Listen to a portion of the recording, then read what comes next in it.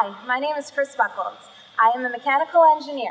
I started out my engineering career in the automotive industry. I worked for Ford, Harley-Davidson, General Motors. Unfortunately, the automotive industry was on a decline, and I decided to try to find a job that had more stability. I found myself in the utility industry and eventually at nuclear here at Susquehanna. My job at Susquehanna has been amazing. I've had such a fruitful career, and I've decided to give back.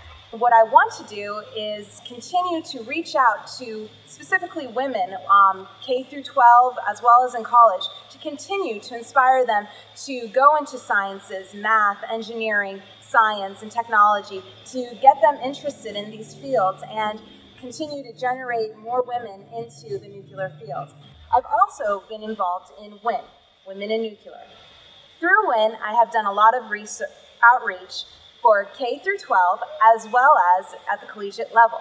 I've helped establish a WIN program at the Penn State, my alma mater, for the Society of Women in Engineering.